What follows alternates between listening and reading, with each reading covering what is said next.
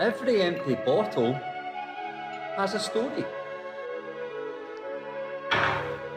And with a story that really adds depth to the term mainstream media, good evening and welcome to CNT News, a news source that puts you at the centre of the story. And we at CNT, together with you, we aim to make fake news great again. Did you fuck 'em? Yes. A huge thank you to my front bum of reporters across the planet. Thank you, Cammy. Thanks, Cammy. Thanks, Cammy. Thank you, Cammy. Who's that coming here? Thank you, Camwell. Hi, it's Les Whitlock. Tell me lies, tell me sweet little lies. So I went to Google and I searched hot Scottish men in kilts. I didn't find men who were hot.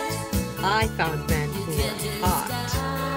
It's not just the birds and bees that are rejoicing, it's also cocaine users. We'll be talking about that later. I'm never trusting the apple bottom forecaster. Never again.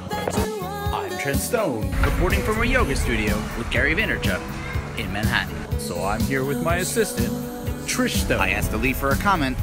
Trenton Crystal sitting in a tree. K-A-S-S-I-N. I hate them. This is Crystal Waters with the scoop on the poop. Barnaby, I think Cammy's Irish. You can do this, Crystal Waters. Tell me lies, tell me sweet little lies. Tell me lies. Oh no, you can't disguise. Yeah, what is it, Cammy? I'm doing my work. You're freaking disturbing me. When she sets her sights on something long, hard, and full of semen, there's no stopping her. Okay, right. These are the lips he has donated for Mr. President Donald Trump. I spoke to a local man. Shakish, come, Shakish. Barnaby Frickleton here with Channel 7 CNT News. We're at a local pubic park live here from Stockton, California, where we literally just watched a man drown. It's been alleged that a strange man has been lurking with a camera. I think I'm in North Korea. I prefer to learn about people that are willing to do what it takes to become famous. It's fucking pouring out here. I'm getting wet. And this is one of the rare occasions that the phrase 8 to 12 inches can be used in association with something white. Folks, hi, it's Les Whitlock, and I'm back here crossing the United States and exploring unknown and untouched areas. So folks, there you have it. Another report from Les Whitlock.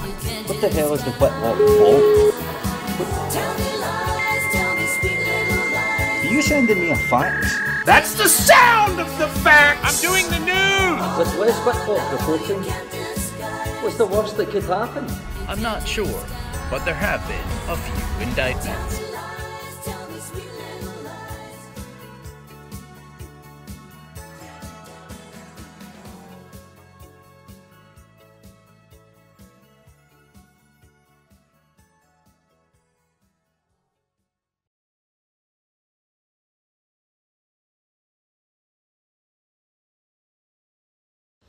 And that is about all we have time for this week.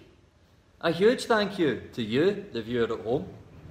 A huge thank you to my Connecticut mudslide of reporters across the planet. The world is full of governments incrementally reducing your freedom and your free speech.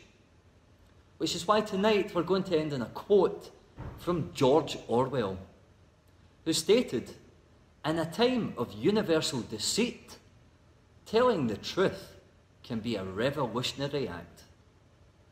Don't have nightmares, and we'll see you next Tuesday.